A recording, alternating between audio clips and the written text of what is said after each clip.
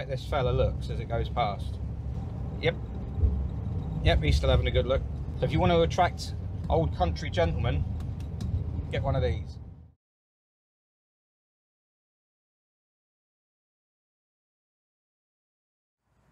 (1976) CX2200 Pallas. This is a rare CX. I mean, all CXs are quite rare, but this one, CX people will be looking at this saying, what the hell? How are the wheels turned on that CX? There's no one in the car, it's off. It doesn't have power steering. Yeah, this is a rare machine. Had this car in for some work. Just finished doing some hydraulics on it. And some other bits and bobs. Just out on a test drive, make sure the exhaust isn't rubbing, because I've moved it down there. Well, I haven't moved it down there, it was already down there, but I've removed it slightly. But what we're going to do now is go for a drive. I'll hop in, and you're lucky people, and I'm a lucky person. Ah, yeah, okay. Okay, so now I've got on the right side. You've just got to look at this crazy interior. All the browns. So this car isn't mine, it's owned by a customer. Kindly let me take it out, and I had to take it on a test drive anyway. He's kindly let me film it and then nip out, and I thought, well, I'll bring the camera along. I've had this car in before, fitted LEDs. Well, I've modified the funny bulbs that Citroen have down here in the heater controls, because of course they're down there. Fitted LEDs to that. I've fitted an LED to this, which is a lamp. Put the lights on using PRN. You have a torch, and you can put it back in the holder. So if you push it like that, there's a micro switch on the back of it. If you tip it forward, you've got a footwell light, and if you pull it off, you've got a torch for reading maps or something. You've got PRN, obviously, indicators up here, wiper down here. It's gone very bright all of a sudden. The horn, light switch and everything over here. It has very soft seats, but the most important thing it has is the hydro pneumatic suspension, which we'll sample in a minute. But look at these dials. Look at that rev counter. It's like the Mark 1 BX has that as the speedo, but look at that. The first thing I can't help but notice with this car is how many people look at it. This is a very pretty car. Of that there is no doubt. Whether you like Citroens or not, this, I mean, in the motor trade, certainly in the repair section, Citroens are very Marmite, and the reality is most garages you go in, most normal garages, most normal businesses, you know, bring up Citroens and you'll be met with, oh, they're rubbish, because, you know, they like Vauxhalls and Fords and Volkswagens and things like that.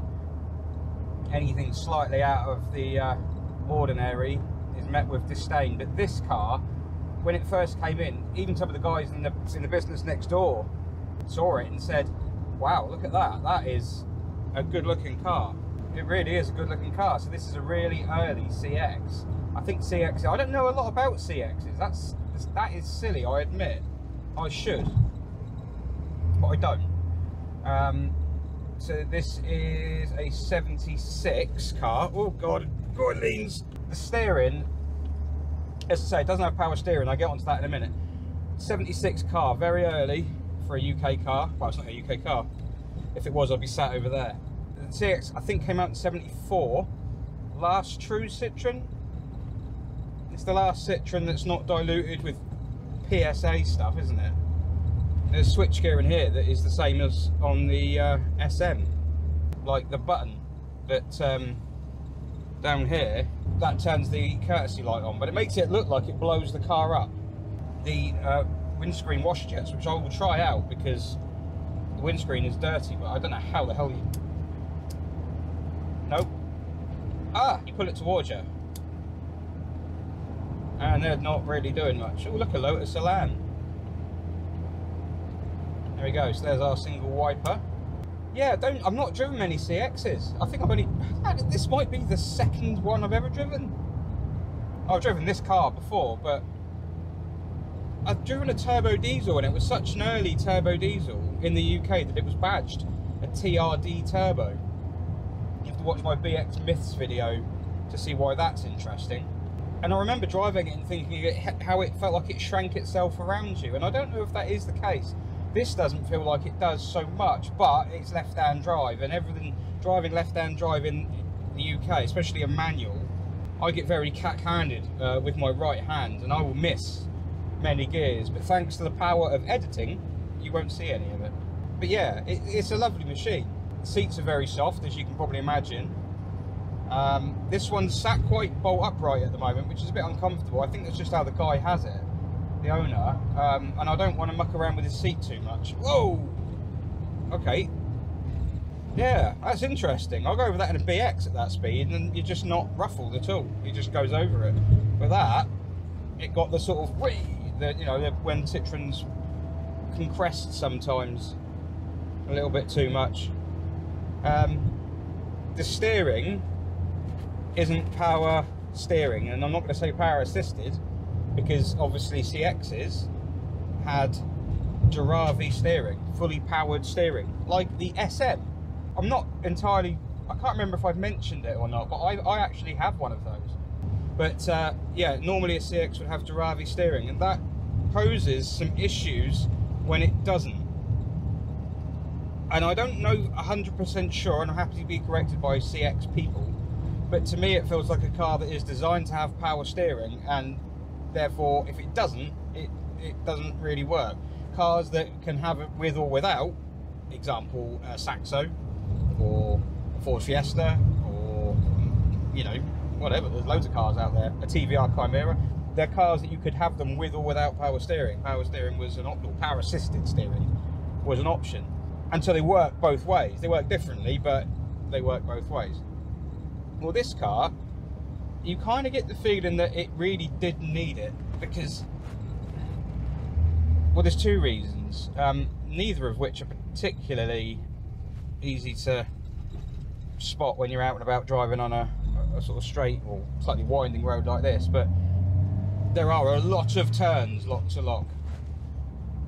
You really have to wind the lock on. It's like driving a bus. And in a car with Diravi, that wouldn't be the case. It would be a much quicker ratio, like the SM.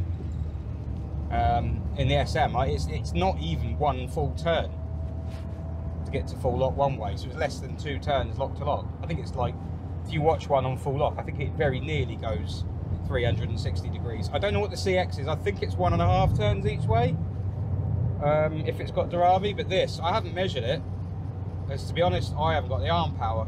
So yeah, this is not a car to go hoofing down country lanes at speed, which is a bit of a shame, because if you drive something like a BX, you really can. You know, there's just a way that BXs, Xantias, XMs, the C6 does it, you know, they just kind of hook up and glide down roads that wind from side to side, and I'm sure other CXs might do that, but this one doesn't feel like that. This one feels like, no, you sit back and you wait, you chill out. And it's not because it'll just do it all for you, it's because it is quite involved to drive, but it's just, it doesn't want to be hurried. This one only has 4 gears as well.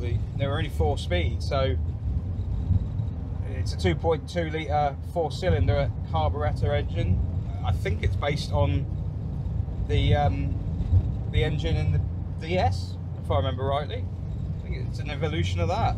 I don't know how much power it's got. I've got an Eiffel Tower here, I've just hit it, just to remind us we're in a French car, as if you needed reminding. I don't know how powerful it is. I'm going to have a guess it's about 100 horsepower. And then I think there was a 2 litre that came out to start with, and I'm guessing they were about 90. Maybe this is a bit more than 100, maybe 105, 110. It's not a speed machine. It's not a smooth engine, it's not a refined engine, it's not a sweet engine. It is just an engine.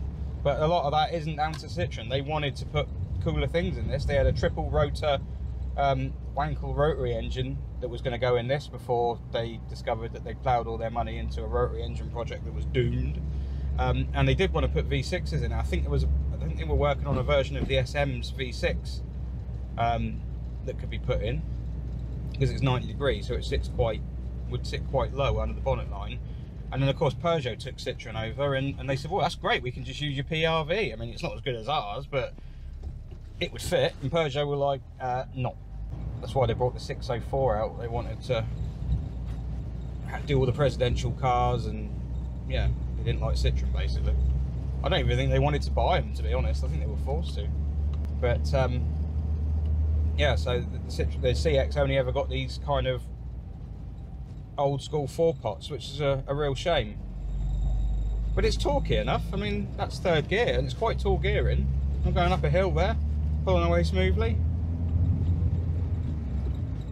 So of course you've got your PRN controls up here, like the Mark 1 BX did. It's not as, oh god, see how many turns. Yeah, it's not as sweet to drive as a BX in terms of just flowing from bend to bend. And let's be honest, some of that probably is down to the fact that it's got Peugeot DNA under it, because Peugeot really did get their game together in the 80s and late 70s, I suppose. But yeah, certainly the early 80s and 90s, Peugeot were the kings of making something ride and handle at the same time. Whereas this is lovely. This is probably one of my favourite cars we've ever had in, but I wouldn't say it handles amazingly well. It isn't it's like the C6. The handling, what does the CX handle like? It just, I don't know. It isn't a consideration. But the gearbox is, it's quite a precise shift. It's quite notchy, so it's not a smooth change. You have to sort of feel your way through it, but it's not really an issue again, because it's not like you're going to be racing gear changes in it. It works with the car. An automatic would work better, and I'm actually not minding the fact I've got an automatic SM at the moment so much, having driven this, because I think an automatic would suit this more than a 4-speed manual. But it is the suspension that makes it. I mean, it's revving a bit high at the moment, actually. It's not a bit of wind noise. Oh, it just glides. It really does. It's such a good ride. This car, it's a good ride. It does come at the expense, I would say, of road holding. That's my opinion. I think you can't hurry this down a road. You have to back off a bit. Like here, there's a little, yeah, you see it's a little crest, and it dropped into it quite violently. Whereas a BX wouldn't do that. So maybe, there we go, another one. Yeah, oh wow. Yeah, it doesn't like that. It doesn't like those crests. But this has got much more, not complicated, but it is more comprehensive suspension than a BX. A BX has very simple McPherson strut arrangement at the front, and a rear axle. It's basically a Peugeot system, but with hydropneumatic spheres and cylinders. This car's got Citroen's, not wishbones as such, but it's got twin arms on the front. It does have trailing arms like an SM or a DS. But for the ride, it's better. For the ride, this is brilliant. I mean, they're all brilliant, but this really can hit some big lumps and bumps, and just hits them and just deals with them absurdly well.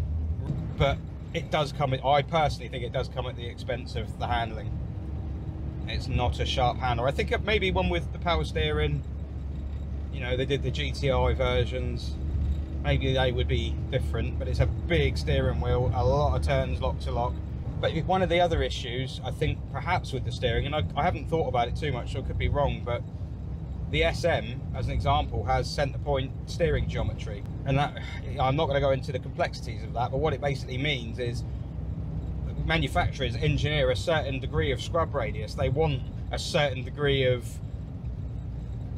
misalignment, if you like, when you turn the wheel, because that helps pull the wheel central again. It stops the car wanting to turn naturally because it's trying not to, and that's what gives you a bit of self-centering effect. Obviously in a car like an SM, it doesn't need it, because it has steering that centers itself and speed sensitive. It centers itself based on its speed. Fiendishly clever.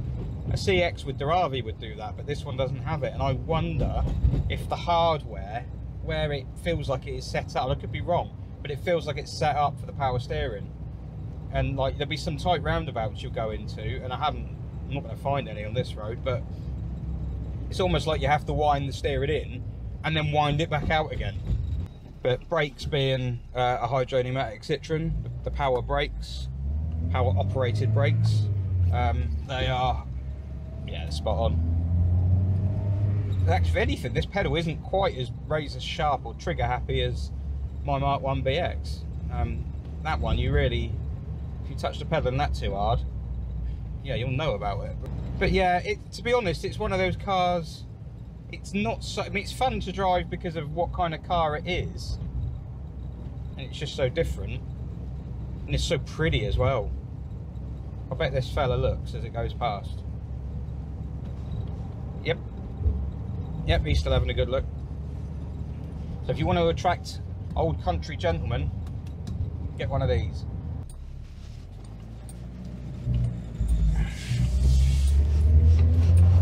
Oh, million turns, there we go.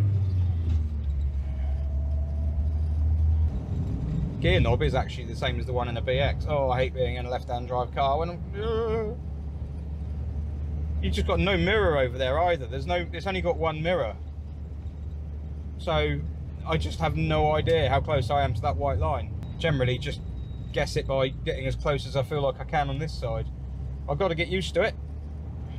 Yeah, if you're ever driving down the road and you're sort of stuck behind the CX2200 Pallas, have mercy, because it just doesn't encourage you to drive faster. So even the throttle response, you push your foot on the pedal, nothing happens. But it has got a twin choke carb, so if you get through that the pressure point and open the second choke up, it will give you acceleration. I think it's one of those cars where it hides its speed. It doesn't really, and I suppose back in the day, if you go back to the 70s when this was out, this definitely, I don't think would have been a slow car. I think this would have been pretty acceptable. It's just nice just to bimble around in and look at. Oh yeah, it's got, there you go. I don't actually think we went much faster there, but it felt like it was trying. I don't know how accurate that speedo is. And that's in kilometers an hour, by the way. Don't think I'm being a reprobate.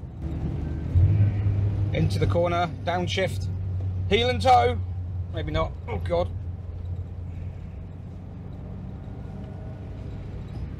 Oh, I do love these cars. They're just nice. Oh God. He says. Whoa. No, these are horrible crests here. It is not going to like this. Oh God, no, it really doesn't. It really gets caught out. Oh, jeez. Wow.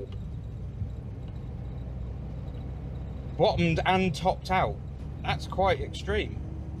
I wonder if it's got the wrong spheres in it or something. Maybe, I mean, it is very soft, but it's not, it doesn't feel like, oh God, like Meg did when it had those spheres in the front that weren't actually suspension spheres.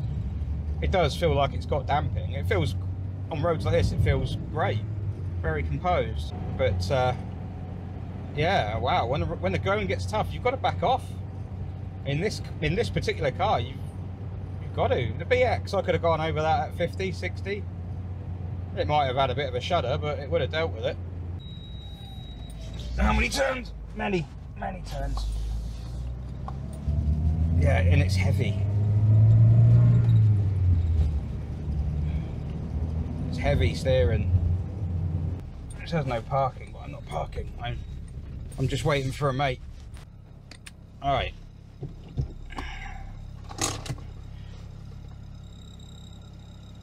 There you go. You put the handbrake light on and it starts flashing. That's normal. So let's check out the outside. Oh. Oh, there. One of the things that's interesting, it doesn't feel like a tinny car. Everyone always looks at these Citroens, oh, it's flimsy, it's spitting Kleenex and all those other gags, but it doesn't feel like that. I mean, how pretty is this car? Look at the big hatchback that isn't. Saloon boot, quite big, goes in quite a long way. Yeah, concave rear screen.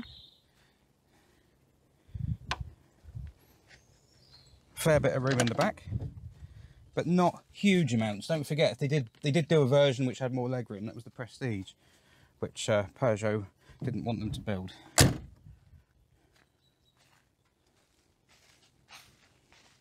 Let's take a quick look at that powerhouse up front.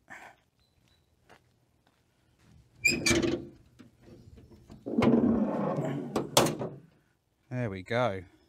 A very odd engine because it's canted so far forward. It's kind of leaning this way. The crankshaft will be down here somewhere. It means the nose can be low and the drag coefficient can be low. CX was actually a play on the drag coefficient symbol, I think. I can't remember what it is. I think it's 0.30 or 0.32 or maybe even 0.29, but yeah, numbered. Cylinder 1 is on there, on the right, of course. I think that's because in a DS, the back of the engine, because the gearbox is here on this car, the back of the engine would actually be facing you because the gearbox is in front of it, like in the SM. Spare wheel under the bonnet, obviously, because why not? Got his supply of emergency fluid, green blood. Just what a pretty car that is.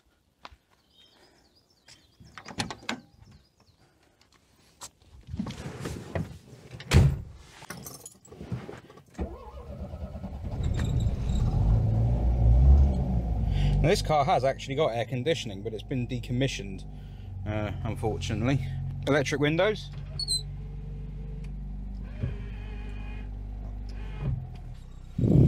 And then down there you've got your heater controls. You have it on your feet if you're wearing those shoes. There's the button that makes the car explode. What it actually does is turn that light on, which is the same as an SM. I need one of them. I wonder if he'll notice if it disappears. Reverse gear up and over to the right, which is just bizarre. You don't get any way you do that. And then you've got the height control lever here, so obviously we can raise the car up for maintenance, put it in intermediate here for if we went up there, or putting it low there to look like a rude boy. Back we go. Look at that finish. Right, now I've got to try and reverse out of this silly little lay-by that I've got myself into. Right, and this is where we're into this thing with the steering. It's heavy. There we go. Yeah, it's oh god, there's mud. I don't want to go on the mud. I know this car, obviously it's left-hand drive, and you might imagine that it's come from France or something like that. There you go. There you go. It hasn't. It's come, I believe, from Greece or Cyprus, I think. And I think I remember him saying that the previous owners had this thing for 40 odd years. Which, there you go, he's moved over for me, look, because I'm in such a pretty car. Incidentally, I used to own a Citroen Xantia Activa, which I swapped with someone many, many years ago. And then a couple of years later, or maybe even a few years later, I saw it in one of these driveways. And I was amazed. I was like, oh my god, there's my Activa, a silver one. Yeah, can't remember what house it was. But yeah, this car I think came from a family, I think it was a family car in Cyprus. And that's why it's very original underneath. It's it really is underneath. It's in good nick. It needs a bit of undersill now. It's on the turn. It's very original, and it could really do with some protection. I think that's going to be one of the jobs I recommend to him. Yeah, what with Citroen having effectively, wish I had Diravi. Yeah, effectively having brought the monocoque shell into mass production, brought it to the masses with the traction avant. It seems odd that this wouldn't be a full-on true monocoque car, or unitary construction, I should say, but it isn't. It's bloody hell. Sorry, I've blinded all of a sudden. Yeah, it's not. It's It's odd. It's kind of like semi-monocoque. Let's do a performance test. Yes.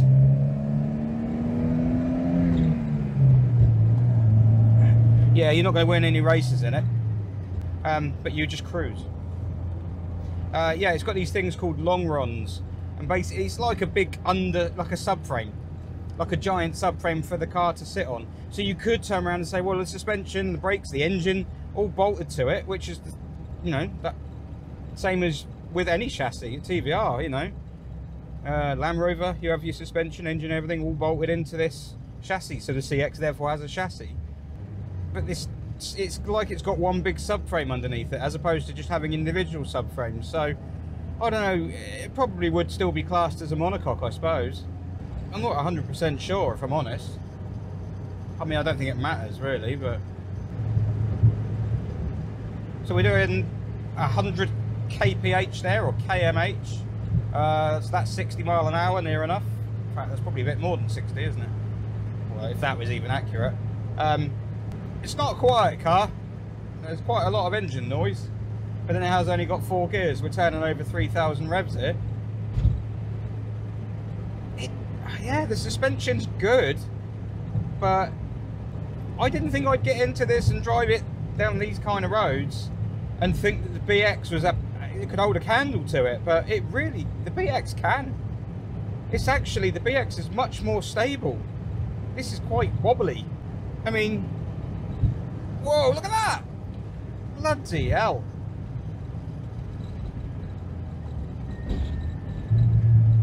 The BX just doesn't do that. It is soft, the BX, don't get me wrong, it does roll. It's quite spongy, but it's just much sharper in the corners. This isn't sharp at all.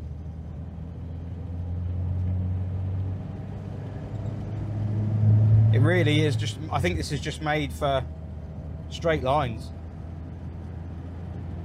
without crests. It gets to the speed fine. This hill here, in a low power car, this hill can suck the speed right out of a car. I test drive quite a few old cars up here, and this is having no problem at all. Absolutely no problem at all.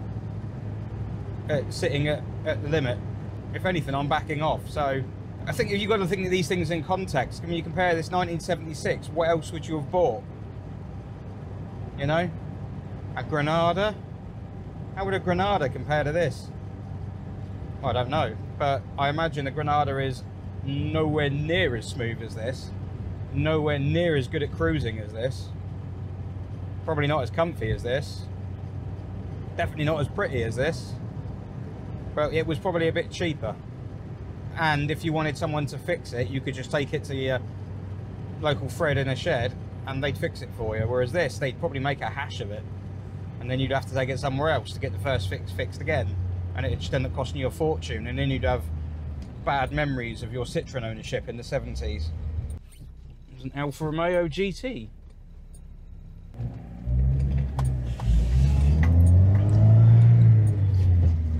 Oh dear, right, oh god. Honestly, it feels like I'm going to fall out with it. Yeah, it's just a nice little day out for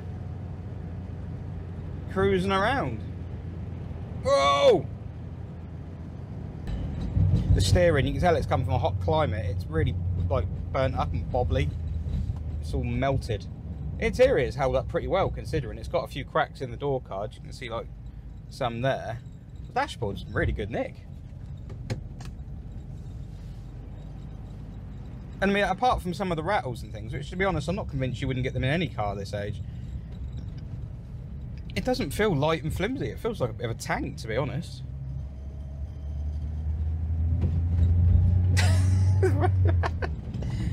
The car in front's bang bang over the roundabout. This just went dud dud. But yeah, it's not agile. It's not a weapon. But it's not meant to be, is it? CX is not meant to be. It's just a nice classless car to drive, and I don't mean classless in like tasteless. I mean, like, you could go anywhere in this. You could, you know, if you were bothered about image or whatever, you could pull up at any hotel or any hotel or pub or country park or prom or whatever, car show. gets caught out over crests and things. And I read in magazines about hydropneumatic Citroens having that and suffering that fate, and I've never really found it. But then of course I've only ever really, you know, BX is about as old as I've owned, well apart from the SM, but I've never driven that. I've just sat in it, made noises going I don't know how that actually rides, but this is softer than a BX without a doubt. It's the softest hydropneumatic Citroen I've driven. That is coming at a bit of a cost, because you can't hurry at A to B. In any other Citroen I've driven, things like BXs, Xantia, C6, etc., it does feel like you can go as fast as you can go. The car won't, there'll be no problem. But in this, it doesn't feel like that. It feels like, no, the car's got a limit, don't go past it. But it's lovely. My concluding thought, I think, is that it's a very, very pretty, lovely colour, soft, comfy, interesting, charming, but you don't buy it if you want to have fun driving. That's my opinion. It's fun to drive because we're all used to driving Nissan Qashqai, what is it? Whatever that is, yeah, that thing, or an Astra like the one behind us. This is fun because we're used to driving guff like that, but any old car is fun if you compare it to modern cars, because they're all different, whereas modern cars all feel pretty much the same. So it depends what kind of driving event you want. If you just want to drive somewhere and travel somewhere in your classic car and do it comfortably, in style, and with a degree of practicality, because there's a fair bit of room in it, yeah, this is probably a good one to have. If you want to turn heads, this is definitely a good car to have, because I'm sensing a lot of heads turning. It's a lovely colour, this, as well. It's such a colour scheme. The SM was available in Delta Blue. I don't think it was on my year, actually. But, yeah, if you want to, like, be involved in the drive, then no, look elsewhere. If it's the hydropneumatic Citroen you're looking at, I'd probably be thinking about a BX GTI or something like that, 16 valve.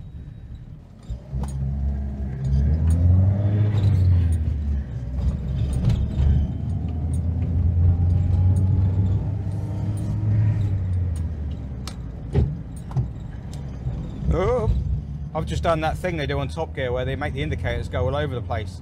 Because I'm getting myself discombobulated because I'm doing my indicators with my left hand, which I'd normally do, but then I'm changing gear with my right hand, and I'm like turning to I'm on the wrong side of the road, but oh yeah.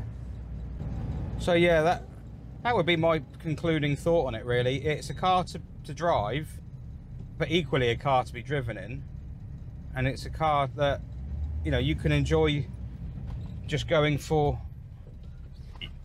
you can enjoy motoring, just general motoring, he says, pulling away really unsmoothly, as opposed to like the thrill of driving. If you just want to cruise about in your classic car comfortably, I think this car might even make me look stylish. No, maybe, no, it's not that good. Right, I'm heading into traffic now. That's enough thoughts and waffling. Thank you for watching, and I shall see you in another person's car, maybe, or maybe mine.